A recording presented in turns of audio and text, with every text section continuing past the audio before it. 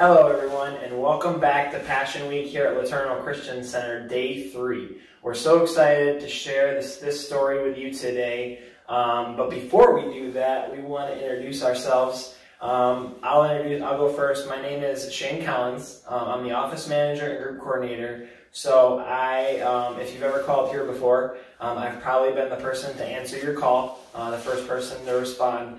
I'm probably also the one that you might have been emailing back and forth if you email their general email account. I also speak to a lot of our groups here. I keep the office organized. I speak to a lot of our groups here as well, though, to be able to help them plan the retreats that they come and have here, pastor retreats, individual retreats, or group events that we have here too. So.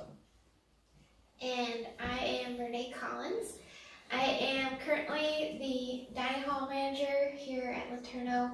I basically am in charge of all the setting up and just instructions for staff throughout the time that our guests are here as we set up for groups in the dining hall and try to meet their needs. And I am also the marketing designer here on campus. And so basically my job is to create a lot of the content that you see that we post on our Facebook page or our MailChimp emails, and I've also been working on redesigning our website. So go check it out. Awesome. Thanks, Renee.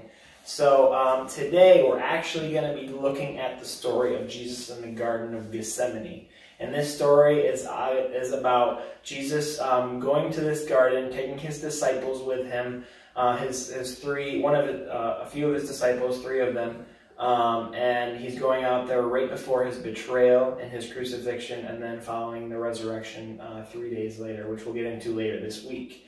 But really, what we want to talk about is why is the story of the Garden of Gethsemane and Jesus going there with these disciples so important. So I'll turn it back over to Renee, and I'll ask her if she would read that story for us. Okay. So we're going to be reading Luke 22, verses 39 to 46. All right. You can follow along if you want, or you can just listen. Then, accompanied by the disciples, Jesus left the upstairs room and went as usual to the Mount of Olives. There he told them, "Pray that you will not give into temptation." He walked away about a stone's throw and knelt down and prayed, "Father, if you are willing, please take this cup of suffering away from me. Yet I want your will to be done, not mine." Then an angel from heaven appeared and strengthened him. He prayed more fervently and was in such agony of spirit that his sweat fell to the ground like great drops of blood. At last he stood up again and returned to the disciples, only to find them asleep, exhausted from grief. "Why are you sleeping?" he asked them. "Get up and pray so that you will not give in to temptation." Thanks, Renee. So just to summarize that story a little bit, Jesus went to the Garden of Gethsemane before all this betrayal and things were going to take place. He went with his disciples John, James, and Peter. And obviously the first thing he says is pray so that you don't fall into temptation, so that you don't struggle. But then Jesus went about a stone's throw away. Imagine how far you could throw a stone. And that's probably about how far he went away from these disciples as they were supposed to be praying. And he started praying, but he was in complete anguish and struggle, and he was facing hardship. Have you ever had a hard time with something? That's the feeling he was feeling, but 10 times, 100 times, 1,000 times worse. And in that, he's praying to God, "God, if there's any other way for you to save mankind other than me going to die on the cross, would you please show me another way?" But he also says, "If there is no other way, I am willing to obey you." He goes back to the disciples, he sees them sleeping, and he repeats that. You don't hear it in the story, but in another gospel it says he prayed that same prayer 3 times, and each time he goes back and finds them sleeping. So for me, I look at this story and I think that's crazy. I think about how stressful that must have been. If you can think of the scariest time, the most fearful time you've ever had in your life and multiply that by 10, 100,000, that would probably be around the feeling that you would experience. And so Jesus if you can like look back from the Christmas story up to now, obviously he came and he gave his life up in heaven, came down to earth to die, or to share his life with us, show us salvation that we can have through him. And now he's in a position where he's struggling, and all these, even his disciples and his supporters are only like they're falling asleep. And it's either them or it's the people who are betraying him. I can't imagine going through something like that. Yeah, I think what makes it especially hard is that because God was fully God, even though he was man, he knew the future, and so that he already knew what was coming. And so he was definitely experiencing all the pain that came with that knowledge. Yeah, I mean, actually, in part of the scripture, it actually says he shed drops of blood. Can you imagine, like, you know, when you play sports and you sweat, but he was he was in such struggle that he was sweating drops of blood or something like that, it says. And I can't imagine what that was like. And as we already mentioned, Peter, James, and John, they couldn't even stay awake.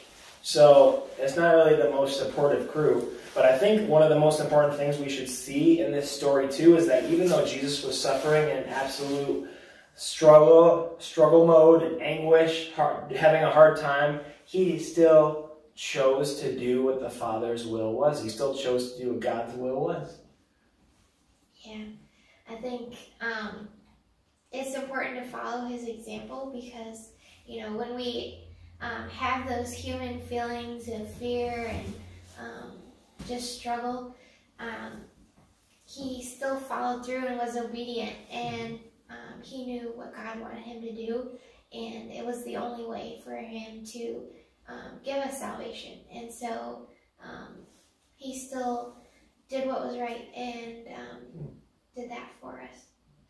Yeah, and so I think as we look at this story, that's just one of the reasons why it makes it so important. Because for you and for me and anyone watching today, we all know that sometimes life gets hard. Sometimes life doesn't go our way. And so when we have those times where we're fearful of following God because maybe it's not the most popular choice, or maybe it's really, really hard to make a decision that it seems like God wants us to make, we can know that God is there to provide what we need, and we can know that obeying him will always lead to the best result. There's another part of that scripture that she read that says the angel strengthened Jesus when he was going through that struggle and that prayer. And so that's something that we should remember too, that God will always provide what we need to make it through the struggle. And so as we say goodbye today, I think it's important for all of us to remember that great sacrifice that Jesus made for us. It's important for us to reflect on that all the way through this Passion Week. But it's also important to know that we can accomplish all things through Christ who gives us strength. And so I just want to close us in prayer, and I want to thank you all for joining us today. Let's pray. Father God, thank you so much for just this time to reflect on your word. And thank you for this story about the experience Jesus had in Gethsemane, Lord. And we know that it was tough for him. We know that it was probably one of the hardest moments he ever faced, because he knew right after he was going to be arrested and he was going to go to the cross. And even though he was struggling, Lord, and even though he prayed that prayer for God to find another way, he knew that if there was no other way, that he was willing, because he loved you and he loved me and he loved all of us. And so, God, I thank you for the love that you and that your Son have for us. I thank you that you continue to shed that upon us, not just then, but today and every day that we live. And I pray that as we go through hard times and struggles, Lord, that you would help us to trust in you, to put our faith in you, to be obedient, to walk in your direction and choose what you would want for us, and not what we would choose for ourselves, knowing that you will provide what we need to get through it. You will give us the strength. And Lord, that you will love us all the way through. You will get us through whatever struggle we may face. And so, Lord, I thank you for the people watching today. I pray a blessing over them. I pray that they were blessed by this message. And I pray this all in Jesus' name. Amen.